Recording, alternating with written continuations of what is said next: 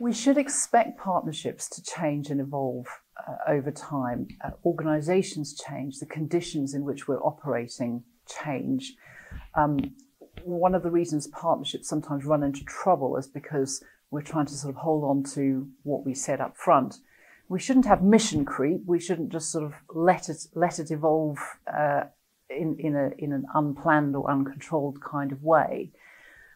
But it's important for leaders to keep coming back to the original purpose and goals, to evaluate how well this is working, whether it still fits for people, and then be able to say, could we be doing something more or different, or is there something we should stop doing?